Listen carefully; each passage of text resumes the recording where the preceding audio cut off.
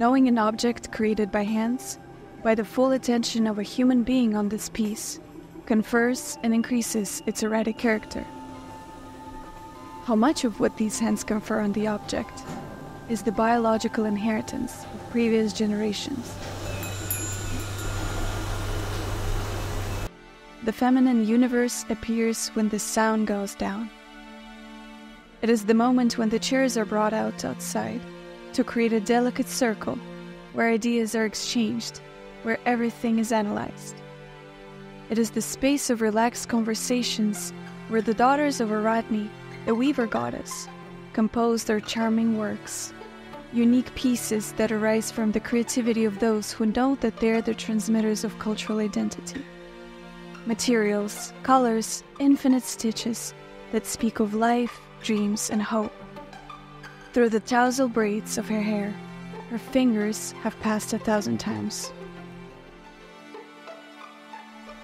The same ones that with affection and sensitivity have worked the colors of the earth and its materials.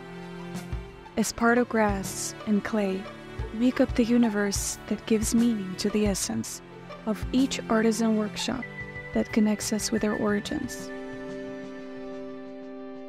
A window that opens onto the Mediterranean and tells the story of beautiful young women who lived at the bottom of the sea. They spent their time spinning, weaving, and singing. They swayed on the waves with their hair in the wind and swam among fish and dolphins. Greek poets wrote about them, and their songs reached every corner of Mare Nostrum. Searching for the connection between tradition and innovation, between a symbolic universe that takes us back to our origins and that technological space that imposes itself as necessary.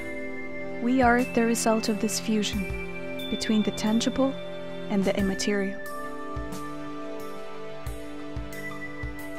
We defend craftsmanship as a countercultural act, opposing the immediate, the artificial, the technical reproducibility.